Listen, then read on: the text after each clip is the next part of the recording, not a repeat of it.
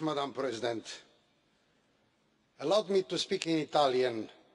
Caro amico Castaldo. My dear friend, Mr. Castaldo, I would like to congratulate you for the work that you've done, as well as your friendship for Tunisia.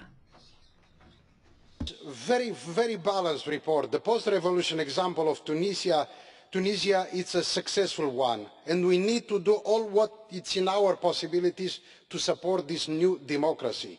The stability and the security of Tunisia are paramount for the stability and the security of the wider region and are fundamental for the European security.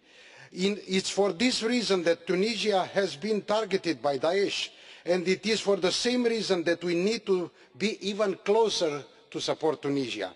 Tunisia has suffered heavy consequences of its tourism industry and also had to use large resources of its still fragile economy for security and military purposes, but also to face the Libyan refugee crisis. This is not the only reason for the current social economic situation, but it certainly contributed to it.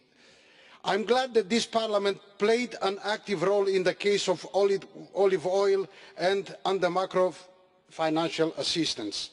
We are right in demanding reforms, but we need to give this country and its new unity government all the necessary support and tools, including. And one final proposal.